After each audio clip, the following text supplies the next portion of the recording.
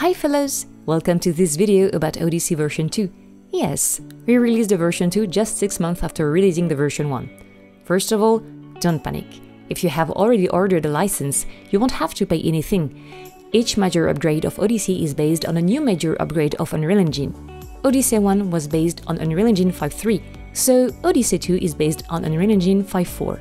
To download the upgrade, all you have to do is to open Praxinos launcher, which will display a new icon to download Odyssey 2. No code or account to log in, just a few clicks to install the newest version on your computer and you're done. But what's new in Odyssey 2, you may ask? According to our GitHub, there are 60 closed tickets, but let's focus on the most important improvements and let me explain them. This feature was voted as the most useful on LinkedIn, so we developed it. The out of pegs, which is also named Shift and Trace in another 2D animation software, is used to move, rotate and rescale your drawing through the lightable/onion skin.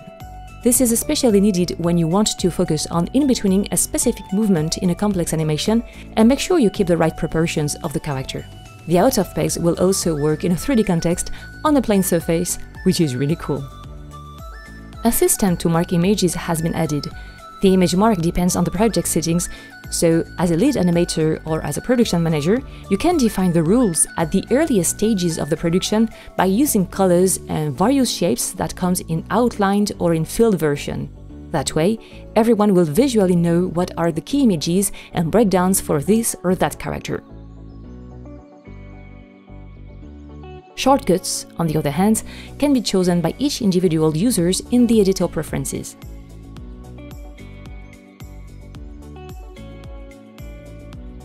We added a freehand field shape that is really convenient for many artists. This tool can be used to draw random field shapes in a very quick way.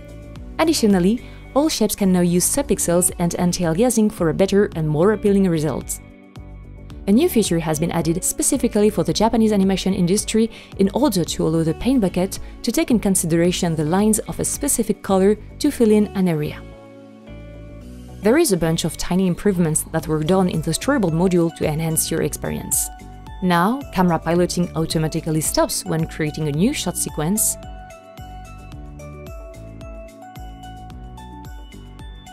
Camera piloting automatically switches from shots to shots. There are no more issues when cloning drawings or shots. All the issues that prevented to move the camera when auto key was off has been fixed. And Storyboard viewport got improved to control the display of the notes, to zoom, pan and rotate the viewport.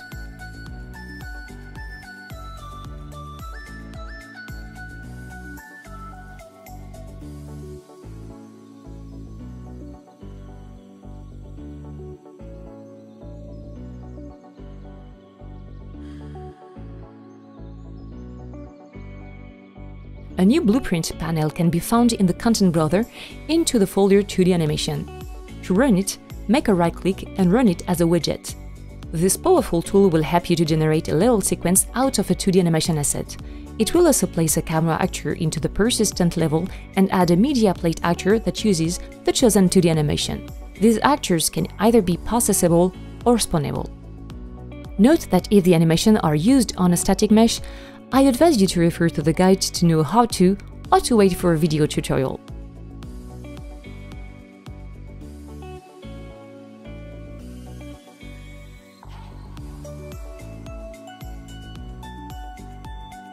Mentioning tutorials, you can finally find some on YouTube.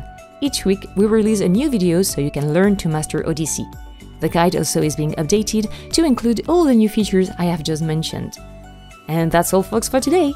I hope you're excited by these new features, and if you have specific requests or expectations, feel free to drop a message on our Discord server.